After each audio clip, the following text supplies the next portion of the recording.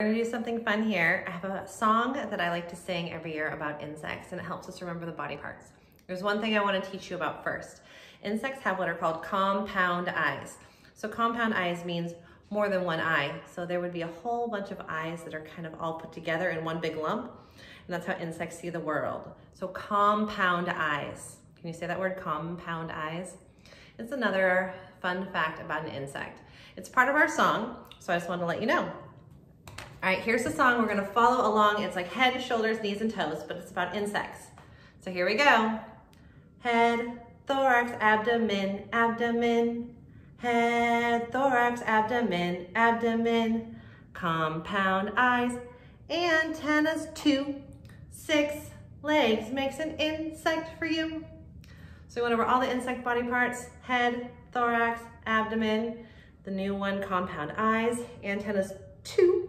I say 2 because we know that they have 2. 6 legs, and then when I do the end, I do the wings just for fun because some insects have wings and some don't. So here we go again. See if you can sing it with me. Head, thorax, abdomen, abdomen. Head, thorax, abdomen, abdomen. Compound eyes, antennas, 2. 6 legs makes an insect for you.